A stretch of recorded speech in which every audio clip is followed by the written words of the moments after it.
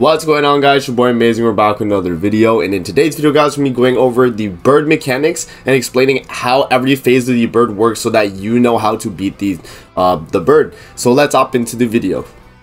Before we actually hop into the video, make sure to subscribe to your boy Amazing. We are on the road to 25k subscribers, man. At the time of recording this video, I'm at 20,870 subscribers on the YouTube channel, man. So close to 21k, guys. Definitely make sure to push for it, man. And yeah, let's hop into the video and talk about the bird. Alright, so I've done multiple videos on clearing the bird, so you guys can watch those videos if you need, like, you know, actual like hands-on guidance. But this is going to be the discussion about each phase of the bird, and we're actually going to be talking about everything you need to know about it, basically. So this is stage 1 of the bird. He's actually red. Recommended combat class, I don't exactly know. I think you always go first, and then yeah, so that's gonna be the basic info about the boss, right? Phase 1, he doesn't do anything too crazy. He has a single target spike card, and he has a AoE bleed card, so nothing too crazy in terms of that. He inflicts a straight up attack percent on his ultimate, so he's just gonna be able to do that. And then in terms of passes right here, he's gonna have these like built in no matter what, right? He's going to ignore evasion when attacking. He's going to decrease the enemy's regeneration rate, recovery rate, lifesteal, decreases the hero's damage taken from ultimate moves. Basically just a bunch of really strong debuff stuff as well, right? So that's nothing you really need to like think about. Phase 1, Phase 2, and Phase 3 are all basically the same. The only things that really increase if you go from Phase 2 to Phase 3 is that I think it adds this one right here, so the hero cannot take damage for more than 30% of the max HP. So that's when damage cap actually kicks in. And then also another thing as well, I think it's this one right here. No, is it? I'm trying to see like which passive it is. Oh, I think it's this. So it does lightning strike every 2 turns, and then increases the number of skills uses by 2 compared to, oh no, I think that one has it as well. So basically for Phase 3, the only thing that happens is that you gain a passive, right? So these are going to be the passives that are available on Phase 3. So you have the crit damage increase one, the keen eyes one, and the armor destruction one. In terms of which one is the best, if you get the crit damage increase one, that one's definitely the best you can get, because no character really uses gauge reduction on the bird. And yeah, I mean, he only gains the crit damage if you take his gauge. And even if he gains crit damage, it's not like he's going to be able to crit you anyway if you're using like Matrona or Diane. So, you know, the odds of him critting you anyway are probably not going to be that crazy. So, you know, this one's definitely the best. This one is the second best. But it honestly depends. Like, if you don't get crit, this one has no effect. But if you do get crit, you get a defense related down by 40%, which is a lot. And then Keen Eyes is definitely the worst one because it is basically just Death Pierce passive on you, and you definitely don't want that. But yeah. And then moving back into Phase 4, Phase 4 of the bird is super important, because right here, as you guys can see on the pattern description, the demonic beast is immune to reflect damage, and its defense greatly increases at the start of the battle. If it does not take damage, it deals corrosion damage on all enemies based on max HP, and in addition, it restricts the recovery related effects of all enemies after 3 turns, then increases its attack. The battle becomes increasingly harder as it continues. So basically, this phase of the bird, you guys want to have either your power strike character, your amplify Meliodas, or you want someone that can dish out big damage to basically nuke this phase of the bird. If you guys have seen my bird streams, you know that's why I save my Cusack ult, that's why I save my Miguel ult, that's why I save my amplify cards with Meliodas. That's because I need to do as much damage as possible on Phase 4 to kill as quick as possible. Because he has so much defense, you know, we're able to do a ton of damage with power strike. And you know, Meliodas being like how strong he is, he's able to just like brute force it. So on Phase 4, basically Phase 1, 2, and 3, you just want to be stocking up your ultimate on your DPSs, and then, you know, your power strike cards as well. Moving into Phase 4, you just want to drop all your power strike cards, kill the phase, and then you're done with stage 1 of the bird. So moving into stage 2 here, let's actually talk about it. So stage 2, Phase 1 is basically just going to be the exact same thing. He does have a buff skill now, which increases basic stats, but it's nothing too crazy. And he also has a amplify card as well, but it's not going to be like, you know, too broken or anything like that. Basically, the bird just has a little bit more health and stuff compared to the last fight. And I think, yeah, so he does lightning strike every 3 turns, so he has this card. But yeah, like basically phase 1 is fairly easy, nothing really to worry about. Phase 2 is where you actually get a buff and the bird actually has a mechanic, right? So let's talk about the buffs first. So the buff for phase 2, floor 2, you want to make sure you get either Desperate Resolve or I think Max HP Decrease and Desperate Resolve are probably your best ones. This one's probably the worst one, the attack and defense decrease, just because decreasing the enemy's attack and defense by 5% for 5 turns. This is applying on you, by the way. When it says decreasing enemy, this is the buff the bird gets, so it's applying on you. So you want to have this one because the gauge fill is probably the most like irrelevant you know, passive in general, because you know, if you alter, you're usually gonna tank it anyway. So Desperate Resolve is probably your best.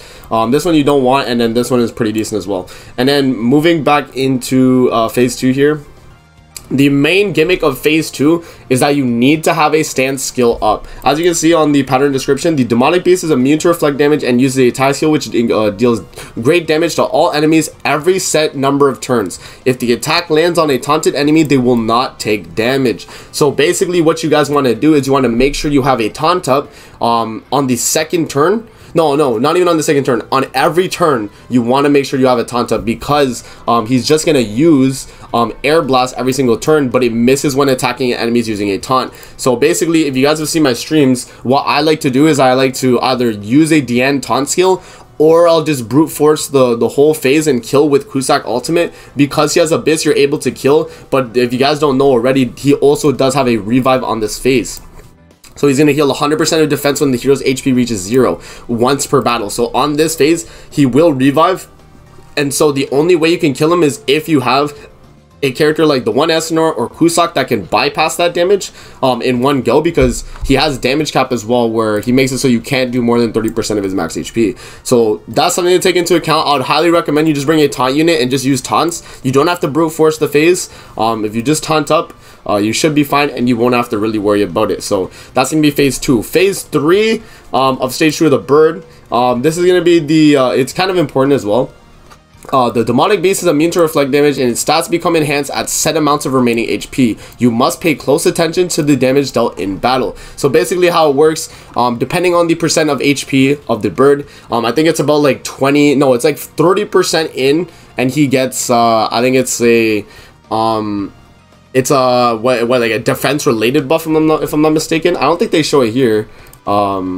Yeah, I don't think they show it here, but he does get a defense related buff at around like 30% HP, and then at around like 50% HP ish, 40%, he gains a recovery or regeneration one, where he basically just full heals if you don't kill him.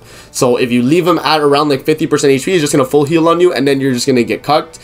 So basically what you want to be doing is you want to do one big amount of damage, so you hit damage cap on the first hit, and then after that you just want to nuke him down so that he doesn't get any more buffs. And then when he gets like super low on HP as well, he does also gain a pierce rate buff, and he'll start doing a lot of damage. So you basically on this phase, guys, you can take it slow, do the first card that does damage cap. 166k is how much you can do damage cap, so you want to do 166k, and then follow up with all your big damaging cards and just kill them on the phase 3. So that's basically what you want to be doing. And then moving into phase 4 here, phase 4 you actually do get another passive as well, so we can actually talk about phase 4 passives. The best phase 4 passive you could probably get is going to be I would say, in my opinion, probably the damage decrease one right here, this top one, because this one he applies damage reduction buff effects, and then this one's just 40% outright, while this is 40% on single targets and 30% on AoE. So it's a little bit better on this one compared to this one, just because this one on AoEs you do a little bit more damage, but it's basically the same thing between these two. You can get either of these two. You can honestly get like any of these three and you'll be fine, but my recommendation is get this one if possible, and then or this one as well. So yeah, those are gonna be the passives you want as well. And then moving back into phase 4. Phase 4 has nothing special. You basically just kill him, man. He does apply explosion on you, but it's not anything too crazy. You basically just cleanse it and you'll be fine. Bird phase 4 on stage 2 is one of the easier phases for sure, man, because there's nothing to really worry about. He doesn't have a Vade or anything like that. He just increases basic stats. So yeah, you just want to basically kill him on that phase. Okay, moving on to stage or floor 3. Floor 3 is very important, guys. Very, very important. So the first part of floor 3 here, phase 1, is he's just gonna basically seal your rank 2s. He has blockade. So basically what happens is is when he does a, no, it's not this skill, when he does a AoE, he only allows the use of rank 1 skills for 1 turn. So basically he's gonna make it so that you're not able to use any of your rank 2 skills, and so getting through this phase is gonna take a pretty decent amount of time.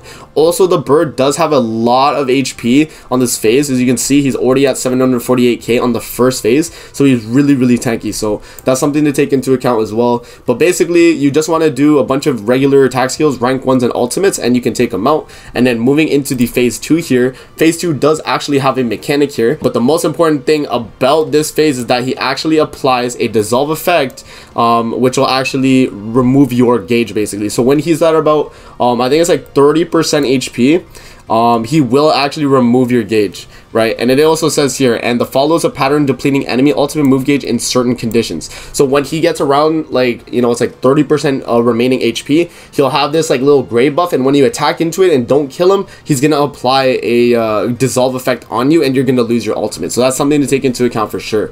So you don't want to like go too quickly through this phase, because you do want to build up strong cards for phase 3, because that's gonna be very important. But you basically just want to go through this phase, kind of take your time with it, get through it, and then move into phase 3, which phase, oh no, I forgot also to mention about the buster phase 2. For this one, you just want this one right here.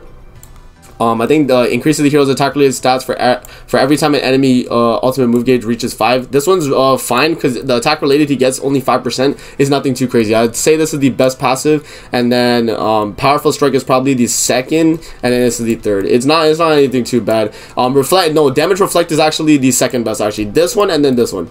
That's what I would recommend actually. Okay, moving into phase 3 now. Phase 3 is super important, guys, because the boss gets a evasion buff on his buff skill as well. And another thing to note is that every time you attack him and not kill him, he's actually gonna apply a gray debuff on your team every single turn. So the first turn he disables, the first turn he disables stand skills. The second turn he disables debuff skills. The third turn he disables buff skills, and on the fourth turn he disables attack skills. So the most time you want to spend on phase 3 of stage 3 is 3 turns maximum. Do not spend any longer than 3 turns on that phase. You have to kill within 3 turns. I can't stress this enough. That's why a lot of people fail the bird, because they don't know that stage 3 is where you just need to do a ton of damage and move into phase 4. If you do enough damage and you actually clear phase 3, you can move into phase 4. And if we talk about phase 4 buffs before we actually get into it, the phase 4 buffs, the best buff you can get is going to be the weapon destruction passive right here. This one is super useful because all it does is whenever he does a single target attack, he's just going to decrease the attack related stats of that person. And if you have a taunt character, they're just going to be the one that gets the attack related down. The worst passive you can get is definitely Overcome Crisis. This one is where he basically full heals when he's above 25%, or when he's below 25% HP, and gets all stats up by 15%, which is really bad for your team. And then reviving with 50% max HP is not too bad. I'd say this one's definitely the best. This is second best. This is third best. But you definitely want to get the weapon destruction one if you want a pretty smooth clear. But moving back into phase 4, notable things to know is that he has evasion on this phase. He does it like every few turns, but basically how it works is you just want to kill him as fast as possible, man. Use your amplifies, use your power strikes. After you've done phase 3, it's going to be kind of hard to brute force phase 4. But if you have like Megelda and Meliodas and you have like a ton of stacks, you shouldn't really need to worry about it, man. You just got to keep healing and doing a ton of damage. And yeah, that's basically how you would go through beating the bird on that phase right there. So that's gonna be the you know, the overview there, guys, on how on the passes and, like, you know, the general like gist of how the bird works. So let me know if this video helped you guys. I know it's you know, it's not actually a gameplay video, it's just kind of a talking video, but I hope you guys enjoyed regardless. Don't forget to like, comment, subscribe as always. If you guys want to see more videos like this, definitely let me know in the comment section below. I'm gonna see you guys in the next video. Peace out and have a great rest of your day.